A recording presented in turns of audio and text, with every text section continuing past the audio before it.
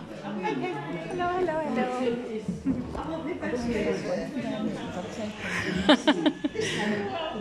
Oh, lovely.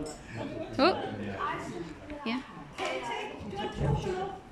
I don't think I've got time. You must be about to start soon.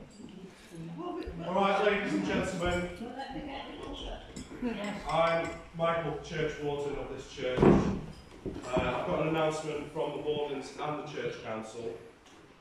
So we have been informed that our bishop, Reverend John Fenwick, is subject to a current criminal investigation by Lancashire Police regarding an incident which occurred last Sunday here at Emmanuel to a member of our congregation. While we acknowledge that everyone is innocent until proven guilty and that we do not have the authority to restrict the bishop from attending or holding the service this morning, following advice from Mark Spears, the diocesan safeguarding officer, we have respectfully asked the bishop not to take the service this morning. It is our opinion and the safeguarding officer's opinion that the victim's safety, comfort and well-being should be prioritised in this situation. We'll be holding a prayer meeting in this area, so if you want to join us, please do. The safeguarding officer advised to us to have a conversation with the bishop, which I have had, regarding the restricting of access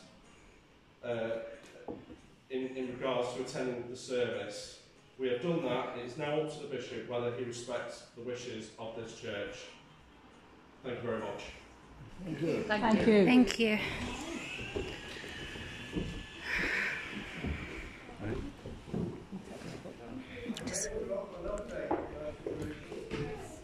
Communicated with the respective police officer in the last couple of hours and we informed the writing that there is no criminal investigation whatsoever, and the advice from the police officer is either to phone 999 or to cancel the service.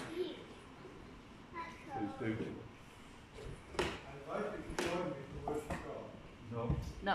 No, we'll do it here. In case I have cancelled the morning prayer, and this will be reported to the relevant authorities. That's fine. Looks like one of us, she looks at all of us.